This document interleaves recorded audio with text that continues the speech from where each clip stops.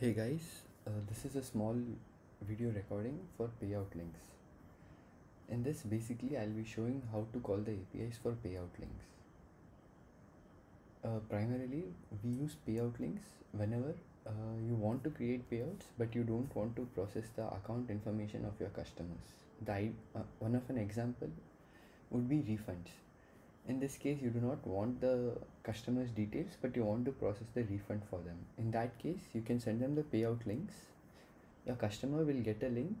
When he opens the link, he'll get the options to add his account details. We will take that account details and in turn process the payout for you.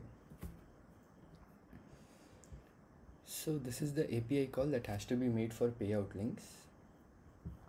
The endpoint will be api.razorpay.com/v1/payout-links, and you have two options to create a payout link. One is using the contact details, that is, you can directly add the contact details for the person to whom you want to send the link, or you can just add the contact ID. So this will be our URL. We'll be making a post request.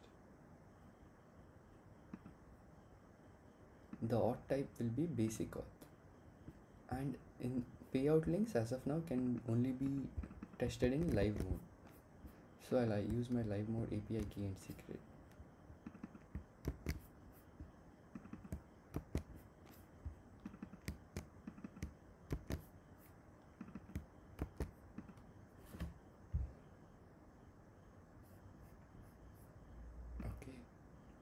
Now we'll set the body type as raw and the text format will be JSON. We'll copy the entire details present here.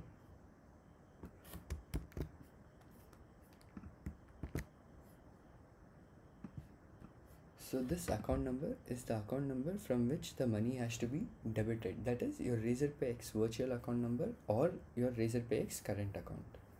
So let me just get my current account number, virtual account number.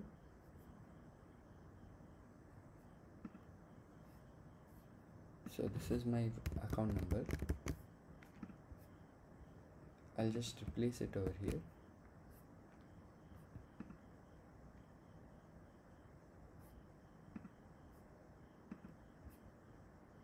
And then talking about the API, you have something called as a contact.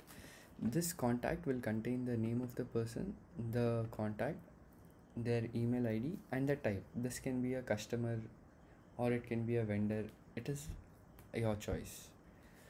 And then you have the option of sending. Then the amount has to be sent. Here the amount will be considered in paise. So for example, if the amount is set to 100, it is actually 100 paise, which is equal to 1 rupee. In this case, the amount is 1000. So it is 1000 paise, which is equal to 10 rupees. And then the currency will be INR. The purpose, it is right now set to refund. Again, this is a custom purpose and you can change it as per your requirement. You also have the option of passing a description along with receipt, which is again, these two are just for your reference. You can pass it.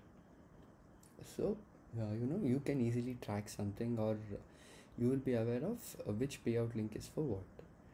And then you have the option of setting the parameters send SMS true and send email true. So if you set this to true, we will send the link to your customer via SMS and via email. And finally, you have the notes section. Again, notes is for your reference. You can add your required values or for identification purposes. Now I'll hit on send. So when I hit on send, in turn I get a payout link ID. So this is the unique payout link ID for this customer. And also we share the short URL. So ideally this is the URL that your customers will also be getting in case you set the send email and send SMS as true. You can also take this link and you can display this, you can share the same link in your application as well, and your customers can use that. So if we open this link,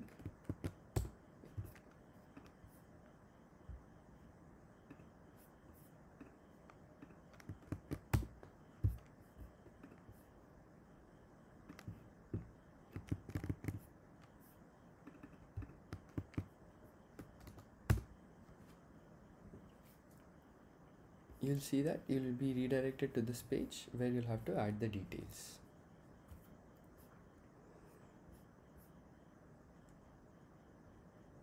Similarly, let me just show you a small step where instead of using the contact details, we'll just use a contact ID. So everything remains the same. The only thing that you'll see is all the values in contact is replaced by a contact ID. Here what has actually happened is we have created a contact earlier and we are using that contact. So I just have a contact which was created earlier. Let me get a contact from my RazorpayX dashboard.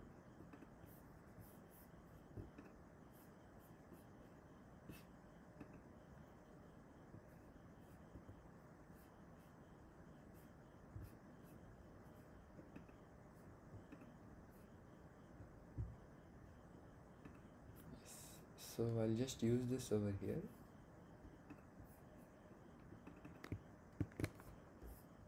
So everything remains the same. The only thing is right now I'm just using a contact ID. So if you see, even in this case, the payout link was created. So that's all. Thank you.